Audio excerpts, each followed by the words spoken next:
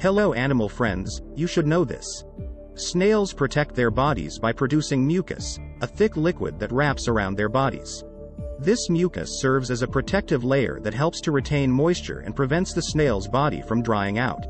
In addition, mucus also provides protection against external hazards and can make the surface of the snail's body slippery, making it difficult to be preyed upon by predators. The adaptation of using mucus as a protective barrier is an important strategy in maintaining the survival of snails in various habitats and environmental conditions.